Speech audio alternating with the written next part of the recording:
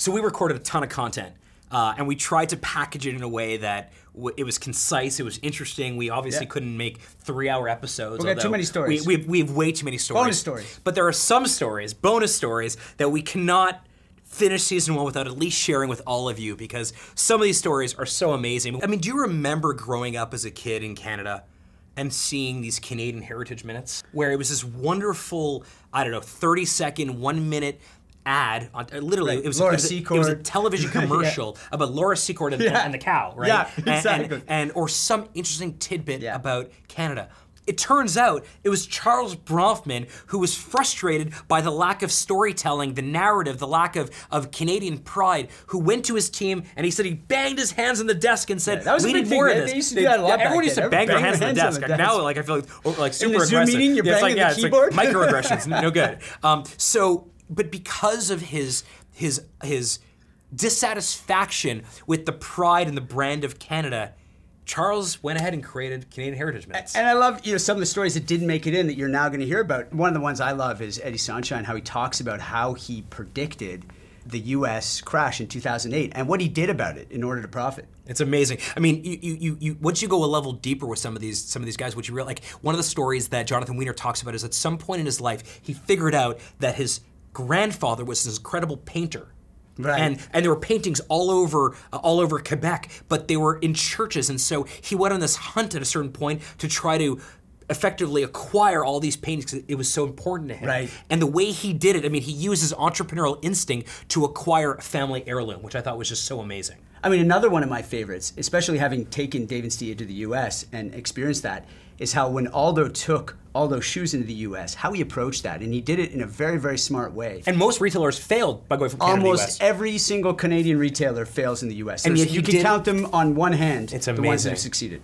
So, okay, we have so many of these stories. Some of them we just wanted to make sure all of you saw because we love the audience. We know you love these stories, and we love these people. And so we thought we'd share some of them with you in these bonus episodes.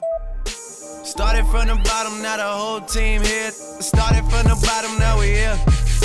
Started from the bottom, now my whole team in. Started from the bottom, now we here. Started from the bottom, now the whole team here. I done kept it real from the jump. Living at my mama's house, we'd argue every month. I was trying to get it.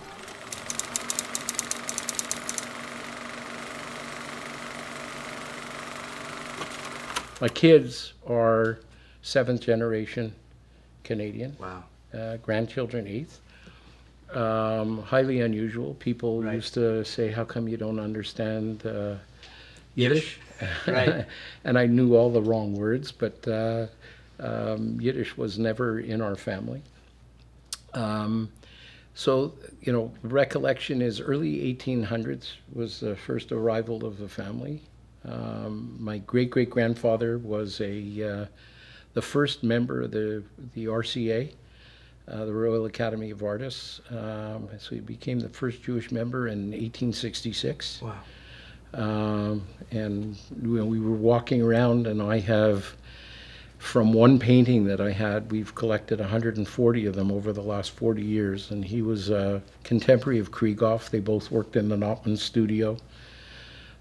He taught painting in Lachine, in a mother house called the Sœur de Sainte Anne.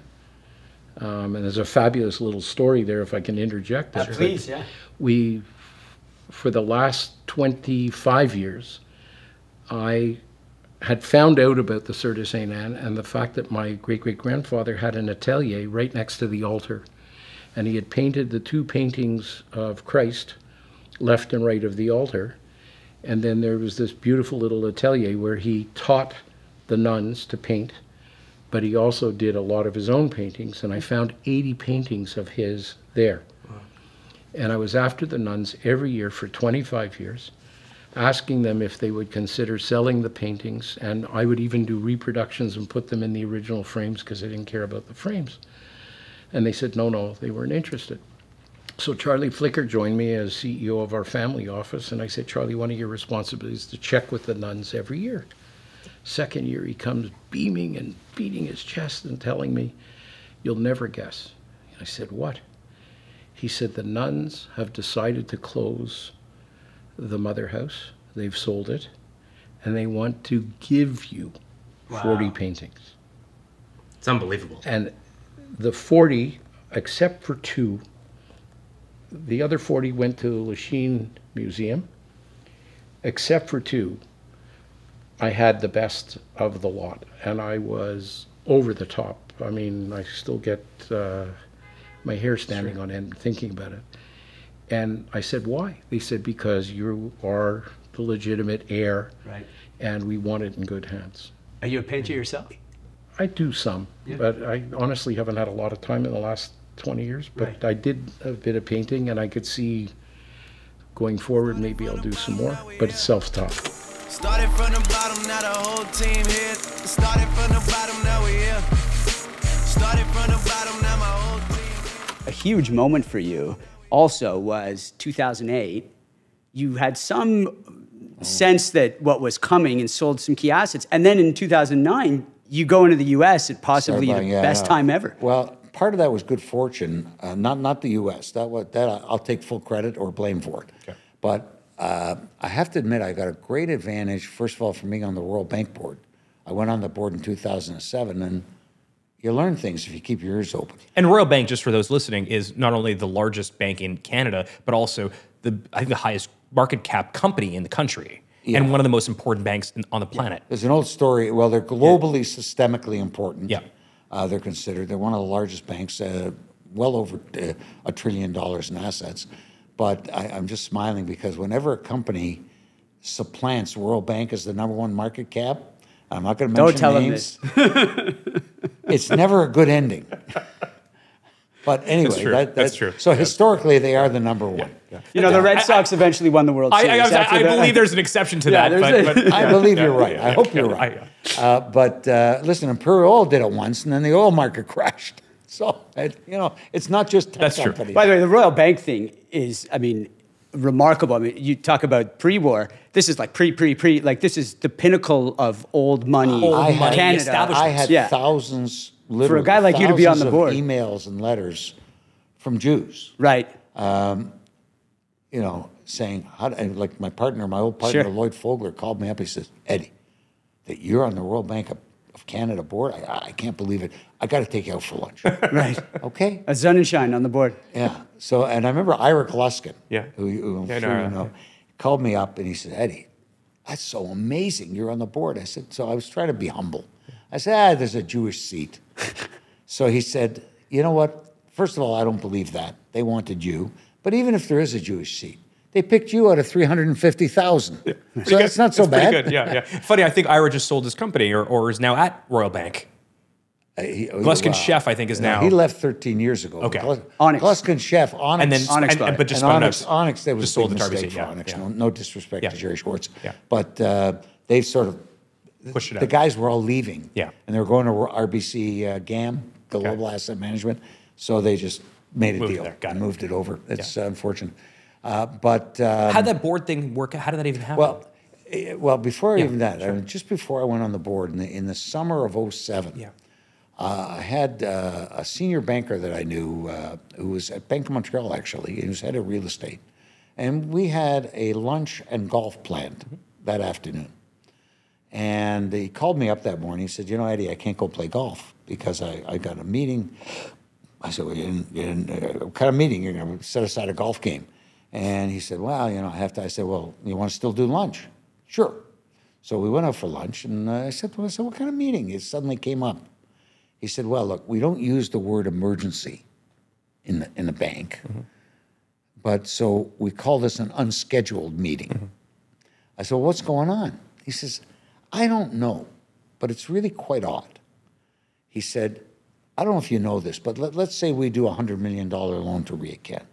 The way banks work, we'll typically sell off 90 million of that loan because we want to keep our book open for you. We don't want to use up all our, let's say your limit with us might be $1 billion. So we don't want to use it all up. We want to have more room. Plus we make fees by administering it. And you never even know who owns your loan. Yeah. You don't know. That's the way banks work. I said, actually, I didn't know that. He said, that's like the most liquid market and, active market. Well, suddenly over the last few days, there's like almost no bids. Like a RioCan credit, it's a great credit. I'd expect a bid of 99.5 on a dollar. The bids are coming in at 90. It means they don't want it, and we're not going to sell it. So, and then he says, so we're having a meeting saying, like, what's going on? I went back to my office. I didn't go play golf. And I said, what's going on? There's something going on. And I called a couple other bankers I knew. I said, I'm hearing things. I didn't give up my source. And he said, yeah. I said, well, what does it mean? And sort of what it started to mean was, to these guys, there's a lack of liquidity in the system. So banks aren't that flush. They don't have enough capital, maybe. They're losing deposits, maybe. And there's a problem perhaps on the horizon. So I looked at it, and the way I ran RioCan, this was in the fall of 07. We had, every year, I would take the guys down after we issued our year-end results in February. I was already going to Florida for a few weeks. Everybody fly, all the senior execs will go down to Florida. It sounds very, very, nice, but we basically lock ourselves up in a boardroom in a hotel for 2 to 3 days, and we go through every property we owned. A couple of hundred of them, some at that time 250, looking for challenges, opportunities, what can we do to make things better? What should we sell? Whatever. That's what we came out of. And we came up with the sort of property level business plan for that year. We already had a budget, and then we did the business plan on the property level, having that budget in mind. And I said, guys, right at the beginning of the meeting, I said, everything I hear is there's liquidity issues happening already, and it's going to get worse. So I said, I got to go back to base case of how RioCan works. The most important thing is called cash flow. Second most important thing is liquidity. Actually, the two go together. So I said, I want to start with isolating every property we have that doesn't have any cash flow or isn't cash flowing for its debt. Happily, there's not that many, but we had a whole bunch of land things that don't generate any cash. That don't. They're a liability. That's right. Right. Just cost. Because you're paying taxes, you're paying, Right. And I said, so we came out of that meeting with a program to get rid of them as many as we could as the next 6 months, and we were able to generate a lot of cash. We sold land, we sold some lower performing shopping centers, we got a bunch of mortgages while getting was good. And then, of course, by later that year, Bear Stearns went, Lehman Brothers went, and you had the great financial crisis. Yeah. Now, the only good news about that was it only lasted 6 months because the central banks just flooded the old Joe helicopter Ben Bernanke. And the reason he was called that, he said, there didn't have to be a depression. If they would have had helicopters in those days, I would have flown around a helicopter, dropped out bundles of cash, and there wouldn't have been a depression. Depressions are caused by a lot of things, but the root cause is nobody has any money. Yeah. And liquidity just goes away. So central banks have actually figured that out, and they flooded the banks with cash. Yep. That's how they fixed it. And then we came this spring, and I saw Simon down in the States. Property Group. Yeah. Biggest Largest David mall. Simon, Yeah. biggest guys in the world, literally. Based out of Indianapolis, of all Right. places. And Jews, I think. Yeah. Pardon? Oh, yeah. Jews. Yeah. Oh yeah. He owns the David Simon. owns the Indiana Pacers. Yeah. That's why most of the Jews in the NBA, And authentic brands. Yeah, I know. Yeah. he nominated Larry Tannenbaum to be. Larry is the chair, the governor Of the Of NBA. the NBA. of the yeah. NBA, nominated by David Simon. Wow. And it's pretty cool for a Canadian. Very guy. cool. Yeah. But anyway, I saw Simon did a unsecured debenture deal in the States in March. And now they paid, I think, 12% or something, but they got it done. Yep. So I said, I think the markets are starting to open. So we're watching very carefully, and I'm not talking to the bankers at this point because they're hiding under their desks, the bankers. But who I was talking to were the guys who actually bought the bonds. And one of the head of bonds at TD Asset Management at the time, it was I can't remember his name. He was an Indian guy, but I can't remember his name. He was very smart. He was like a PhD in math. And I called him up, and I said, if I wanted to do a RIACAM bond now, could I get an order from you? He said, well, usually bankers call me for orders. I said, well, I'm not doing one. It's not a real order, but give me a notional order. What's spread over Canada as to what I have to pay to get you to buy? And he thinks very quickly, a few seconds, he says, you know what, Eddie? You do 600 over Canada's, I'll take as much as you want to issue. Wow. I said, what if I want to issue $1 billion? I'll take it.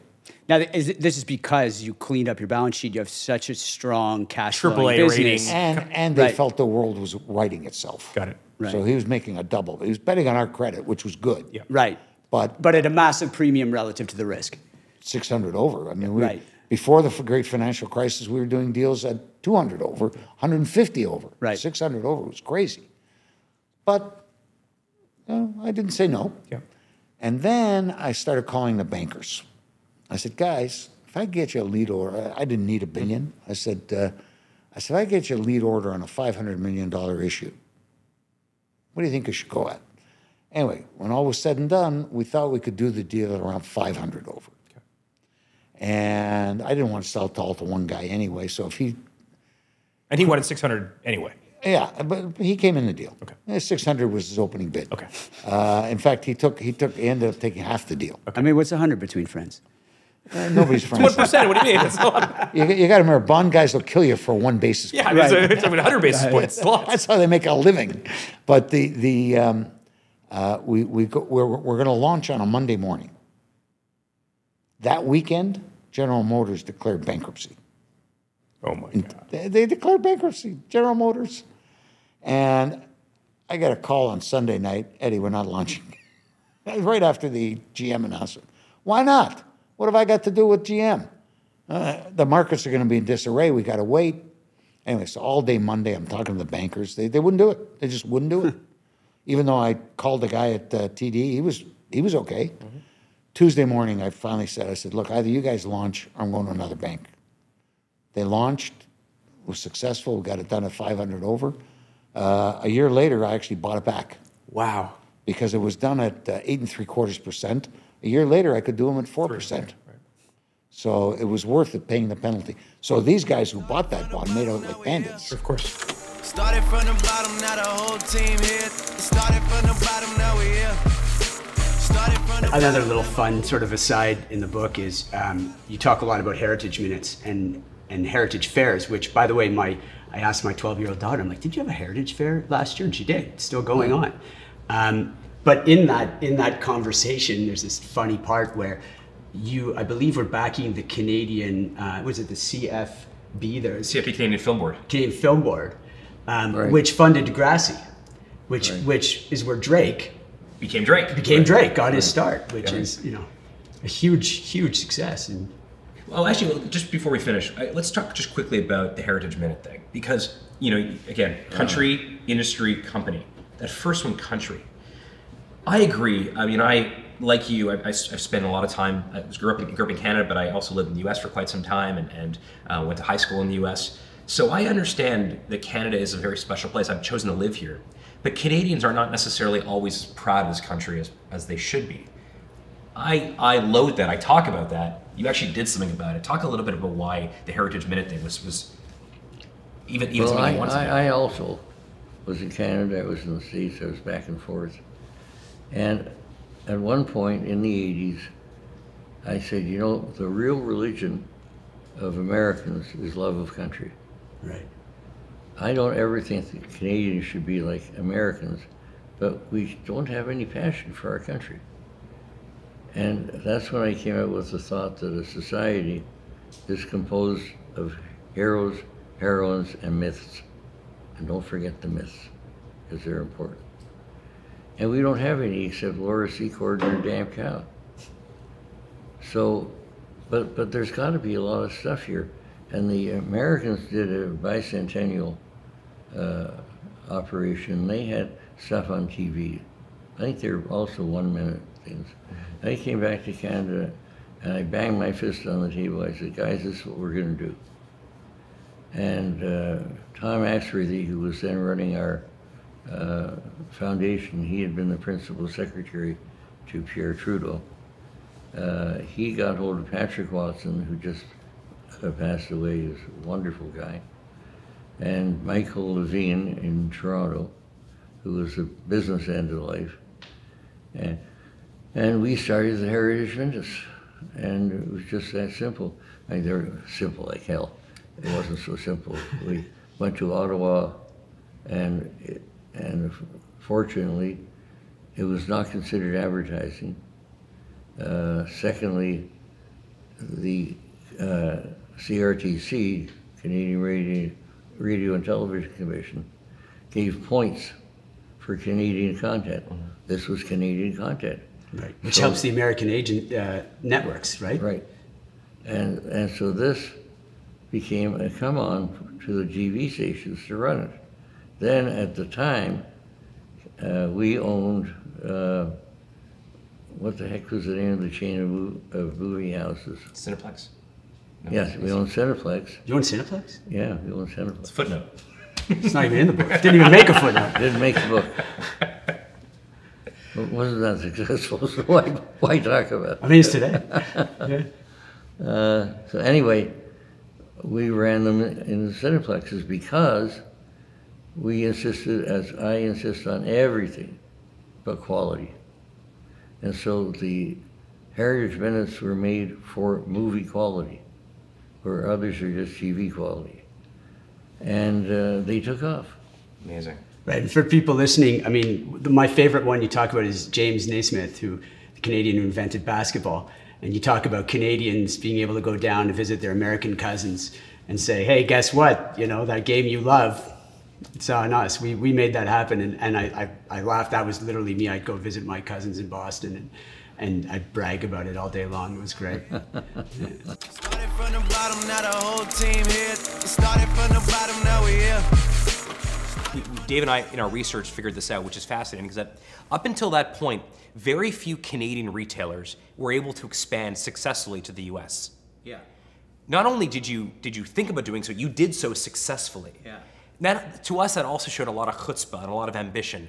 Tell us about that, because how'd you do it? All your predecessors failed at that. Basically, again, it's a question of encouragement by people and things like that. And I remember, what's his name? A big brand in the United States, Stuart Weitzman. Yeah. So Stuart Weitzman came to visit us in Montreal, and we were showing him my collection and what we were doing, etc. And Stuart said to us, he said, you know, Aldo, you know, those shoes are fantastic. Your price point is great. I don't understand why you don't go to the States. So he really encouraged us in opening in the States. And he was already in the States. He had a big brand. That's right. So he encouraged you. Yeah, and so what we did is that we opened. We didn't want to take a big risk because at that time, you know, we saw so many people failing. Yeah. You know, Everyone had failed. Pretty much. I mean, it was Chateau. I know. Yeah. Exactly. Twice they tried it. Yeah. Wow. Yeah. So what we did is that we opened in Plattsburgh. And in Plattsburgh Shopping Center, which is an hour Right around from the here, corner, yeah. we opened, and you know, we tried to ship and, you know, to make sure that the logistic was working. And after a year and a half, we decided to open in Boston. How were the sales in Plattsburgh? Was it? They were pretty good. Pretty I mean, good, we yeah. didn't make too much money, but Right. we didn't pay too much But rent. the and Plattsburgh idea was really, let's test the model. Let's figure test out the how model shipping as far as duties, the shipping, the logistics, and everything. Then you go to Boston. Yeah. I mean, it wasn't just smooth sailing from there on to Broadway in New York, right? Well, again, it's a question of luck. Remember, you see, when our expansion, today we're operating about 350 stores in the United States. Right. And at one point, like 2 years ago, before COVID, it was like 450, Yeah. Right. you know, and we closed quite a few stores. But so when we moved to it was a question of luck in the sense that there was a lot of shopping center opening. Yep. You know, the Tubman and, you know, Yeah. the Simon, Simons, yeah. you know, they were opening all kind of shopping center, and they would come to us and say, you know, they have to fill it up. And, Sure. you know, So they would give us great, condition terms. And that's how we expanded, if you want. Wow. And so it's mostly mall, not street front? Malls, yeah. Malls, that was your It's game. mostly mall, yeah. Yeah, 95%, 98% is. And why did you decide at one point to launch multiple brands? So you had the Aldo brand. Yeah. And then there's Little Burgundy, there's Spring, there's a bunch of brands. Yeah, I mean, basically, it's different way of running the business. Right. But we feel that, let's say with Aldo, we were catering to or focusing on one group of consumer. Then on Spring, or call it Spring, we're focusing on another one. With Global, we're focusing on another one. So each one has a different market. Right. Now, other people, think differently. If you look at Apple, if you look at, Sure. they don't. It's kind of a one-size-fits-all. Exactly. Nike? Nike. Yeah. Yeah. Huh. And did you bring all those brands into the U.S. as well, or U.S. is only Aldo? Right now it's only Aldo, but before we used to have the other brand. So you went Plattsburgh, Boston, And then New York. and then New York. Then Well, New I York. mean, what happened is also, we were in the States and we were doing well. We were also, I can't remember, I'm not sure now. Anyway, we studied in Canada, and then at one point we had fellow Sam Nesri that used to work in at MEX in Canada, and he decided to make Aliyah to Israel, and he left and went to Israel. And maybe 3-4 years after he arrived in Israel, he came back to Canada, came to visit me, and he said, look, I studied the market, and I think, that there is room to open Aldo store in Israel. And I said, really? I mean, so anyway, we had a good talk, but after, maybe a day or something like that, I said to him, fine, you could open the store. And, I checked, here, and I said to myself, what happened? If he fails in Israel, nobody would know. Right. Israel Small is very country. far. Yeah. And so he opened his store, and today he has, between Spring and Aldo, he has close to 80 or 90 stores. Wow. And you kept him as the... And so then, you say, you're doing well in Israel, you're doing well in Canada, might as well, open in Dubai, might as well open in Philippines, Portugal, and et cetera, et cetera. Now we here. Started from the bottom, now my whole team in. Started from the bottom, now we here. Started from The thing that struck us as incredible is that 52 years in the business, in a business where people sue each other left, right, and center, you've never been in a lawsuit. So when David told me this, I said, David, I think you should go back. Like, there's no way that in 50 years of business that there has not been a major lawsuit. There's not been. How can that be? There was one that was a situation, and it wasn't me in particular, it was the whole joint venture. So us alone, we haven't had that. The joint venture, we had a building that we bought with the Caisse de Depot in Fort Worth, Texas. It was the size of the Royal Trust. Well, you would know it now as the Telus building Right. across from Place Ville-Marie. Which I hear is a story in and of itself, which Yeah. we should come back It's to. a great story. Yeah. Actually, it's one of the best.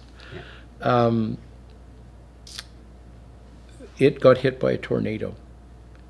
We had bought it for $35 million. And imagine a 600,000 foot, 30-story building got hit by a tornado and obliterated. Wow. Obliterated, okay? Furniture was 5 city blocks away. The sprinkler heads had been ripped off. The water was flowing everywhere. We thought we would rebuild. We didn't rebuild because the building was condemned, because there's a rule that if you have more than a 50% destruction, you must meet the current code. And it was impossible to meet the current code. With the old structures. with the old structure. And so the building could fit for an apartment building, but it couldn't work as office. We ended up having an offer of settlement of $85 million. Not too shabby. Not so bad. But in there was a club, and they went after us for a lawsuit for $3.5 million. We went to them and said, look, actually it was $6.5 million. We said, we'll give you $3.5 million. We just don't want a lawsuit. We've made enough money on this. We don't need. And in our shop, we say a bad settlement's better than a good judgment, because you never know with a judge where it's going to end up. A bad settlement's better than a good judgment. I love that. So, long story, it went on for 3 years. Both sides spent $3 million apiece on legals. But wait, they only wanted $3 and you were offering $6 million. No, they wanted $6, he offered $3. Ah, okay. So we both spent $3 on legals. Yeah. And we ended up settling for the same thing. Right. Incredible. That's the only lawsuit. Started from the bottom, now the whole team here. I done kept it real from the jump. Living at my mama's house, we'd argue every month. I was trying to get it on my own.